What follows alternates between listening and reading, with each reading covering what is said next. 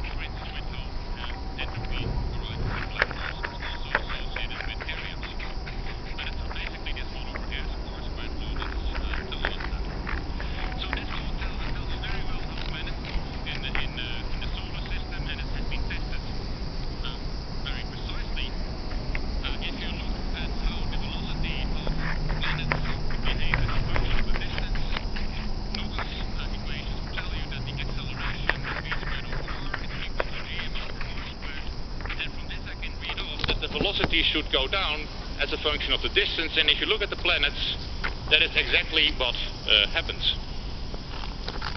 Now, all of these planets behave very nicely according to Newton's law, except the most inner one has a bit of a problem.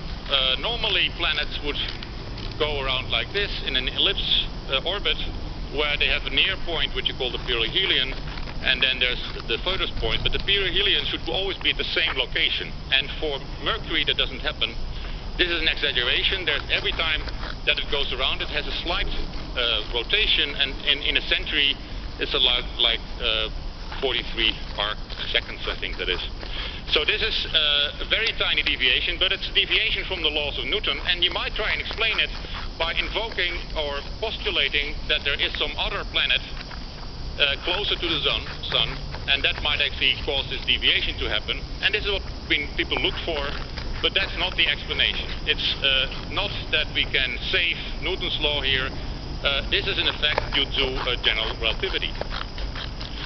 So Einstein indeed could explain what happens to Mercury, and he could explain many more things, in particular also how light behaves in the presence of gravity.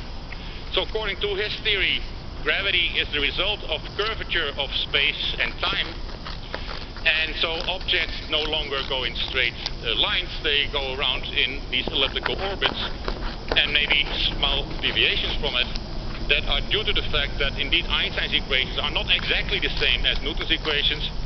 He wrote down an equation that tells us that in most circumstances Newton tells us very well what's going on, but in other circumstances when gravity gets very strong, we need Einstein's equations, and also to explain or understand what light does as due to gravity. In particular, light can bend, and in this picture we see that light generally we think about as going in straight lines, but when there's a heavy object, then the light of an object that's behind the mass here can bend around, and we can see it, but we then see it at another location, because we would think that the light that is coming to us actually is coming from this star. So you see actually a dislocation or a displacement of the location of stars, and this is called bending of light, or you can have a certain effect we call gravitational lensing, which is sort of the same idea, that namely light bends around and can come to us, but it can bend around if there's a heavy object in the middle in more than one way. Actually it can bend this way or that way, and even go above or below. And this is an example which indeed has really been observed, where there's a galaxy far away and there's a big mass in front of it, and the light gets towards us in more possible ways. Actually it forms a ring, and that's called the Einstein ring. And this is proof that light is being bent by gravity and can be explained by Einstein's theory. So Einstein has explained Mercury, he can explain bending of light. Of course there are many more tests of Einstein's gravity. In particular, a very spectacular one which you heard about, which got the Nobel Prize last year, is the detection of gravitational waves. So where you can observe that space-time, according to predictions of Einstein, has ripples that are sent out when two black holes are colliding or merging together. In the last moment they spiral so violently that the space-time itself gets distorted, and these ripples, they travel towards us with the speed of light and can be detected in this interferometer. This is one of the LIGO ones, and they were in two locations, about 1,500 kilometers apart, or maybe more even, where both found the same signal at the same time. So this is what happens. I think you can hear it. Can I? No, the sound.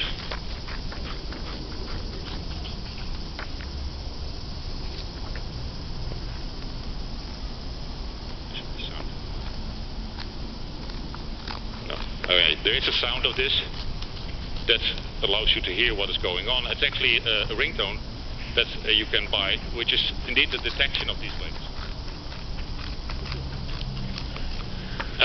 So this is indeed Einstein's equation, and here are the ways that has been tested, and in many more circumstances. So gravity waves, there was already indirect evidence of gravity waves from binary pulsars, bending of light, and what happens with Mercury, and many other ways. So you might say, well, this theory works, and it seems to work in many circumstances, but doesn't work in all circumstances. I'm going to actually tell you something about larger scales. And here you might say, well, it should work as well, because we don't know anything else. Einstein's theory must be right, so we're going to look what it does. But does it really look the same?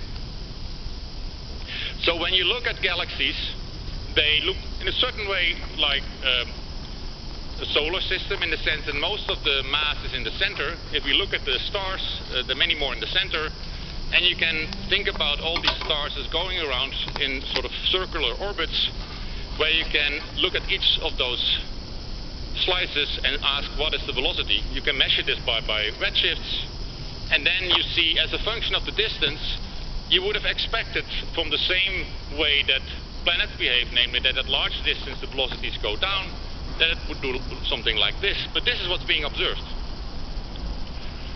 Now, you can have two conclusions. Either you say gravity works in a different way, or if you assume that Newton's law should work, there must be something, well, explaining this difference.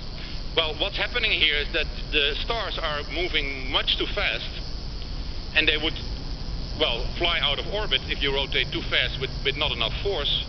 And so there must be additional force pulling it together, otherwise we cannot explain why these stars would go so fast. And so there must be additional gravity.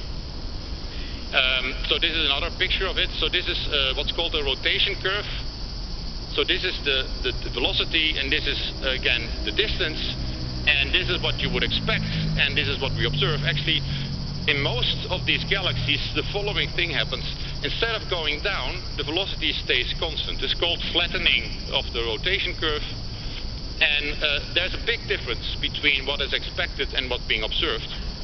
And there must be more mass, actually, if you want to explain this.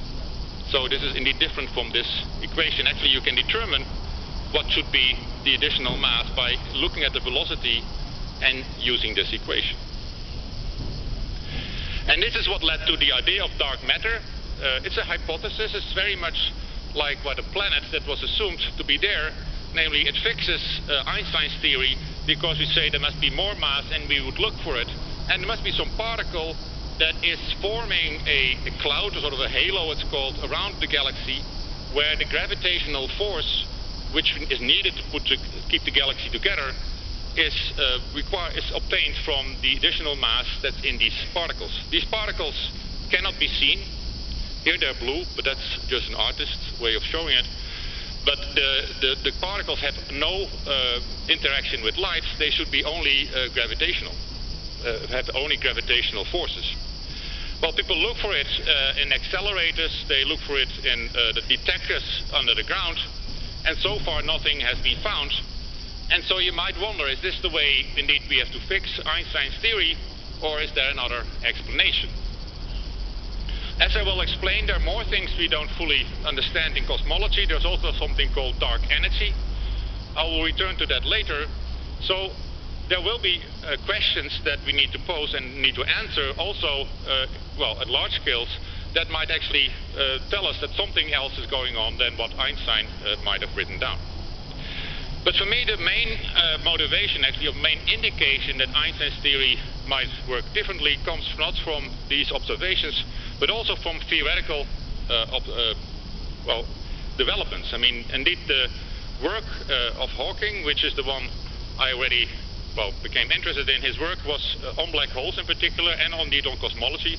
But black holes is one of those topics that we theorists use a lot to learn more about gravity. So what are black holes? These are predicted also by Einstein's theory. This is where mass is put together in such large quantities and so close together that light cannot even escape. I mean, gravity becomes so strong that from a black hole there's no escape when you go too close to it. There's namely some imaginary sphere around it. We call this the horizon. That if you go inside that sphere, then you have to go faster than light to escape. And since nothing can go faster, you cannot get out. And light cannot even get out. And this is why the name was given black holes. So we know that mass goes in, so we know the mass of a black hole. Black holes can rotate, but otherwise we have no information of what's inside the black hole. So everything we throw in disappears from our view, and so black holes are really objects that we can only study from the outside and wonder what went in. So this is what it looks like in terms of the space-time. So a star like the Sun would have a curvature of space that looks like this. It sort of makes a dent. You can think about it as a sort of a rubber sheet where you put a ball inside and then it sort of bends through over, and so it has some dent in it. And the more mass, the more you concentrate it, the deeper it goes. And in a black hole, there's a sort of a funnel. There's a hole coming in that goes all the way to the bottom, or at least it goes so deep, indeed, that you hit this imaginary sphere where's the horizon. So all the matter goes behind that horizon. So this is how we should think about black holes, is namely that all the matter has sort of disappeared and only what's left behind, what we can see, is the space-time, the curved space-time of the black hole itself. So what would it be if we would be in the neighborhood of a black hole? Here is the Earth, and this would be a black hole, and this is sort of what you would see. It sort of looks like the Earth is being distorted. That's not actually happening. This is the light that we see, namely the Earth is just rotating around the black hole, but the light is coming towards us from all directions in the way that this gravitational lensing works. And so we see the Earth sort of going in this circle. But of course it's just rotating that way. I can also show you what it looks like when we fall into a black hole, and then I want to remind you of this bending of light. So what I'm going to do later is show you a little clip of how we move inside in the neighborhood of a black hole. The horizon is this red line. We're going to look at the black hole, which is here in the center, and we're going to look at the light coming towards us. So the light here is some background, which is the galaxy, but this is going to move. We're also going to watch what happens with the clock, because black holes have another special property that not only light cannot come out, also time behaves very differently. So Einstein's theory does not only change space and curves it, also the time goes very differently, in the sense that actually clocks are going slower when you go close to the horizon. Actually, it really stops even when you're on the horizon. And so we're going to watch this when we look at the movie. So here's the same picture again. So we start out from this distance, and now we're going to fall. And the green region is where we can travel safely. You go around in these closed orbits. When you would go closer, here you would need a rocket to stay safe. But when you get to orange, there's no way to get out, because then you will fall into the black hole, which is where you have entered the black hole. So here we're getting closer. We see also the horizon eventually. That will be indicated with the red lines. The north and the south pole are a little distorted because of the bending of light. Here we see indeed the light. There's one distance where light itself can even go in a circle around it. So light would even be captured by a black hole. And here we indeed see the clock going slower. And at some moment we cross the horizon, and then we see indeed the last sort of light coming from outside. And nothing is shown what's coming from inside, because basically we don't know. So eventually we hit the singularity. That's what's in the center. So the center of a black hole is where curvature is so strong that we really don't know what happens there, because even Einstein's theory breaks down. But most of the interest actually of theorists is on the horizon. And so that horizon, I can actually show you this clip once more. Most people want to see it twice. So this is the same picture again. And as I said, I mean, there is a singularity inside, but the horizon itself is a very interesting place because of the way that the time indeed seems to stop from the outside. But when you fall in yourself, you actually don't know that you're crossing a horizon. I mean, the space actually looks pretty normal. Yeah, you get strong gravity, but it's not like there is something really infinite or something. No, there's really normal space, so you could fall in. The only thing that goes wrong with you is when you hit the singularity, or when the gravitational field becomes really strong that it pulls you apart.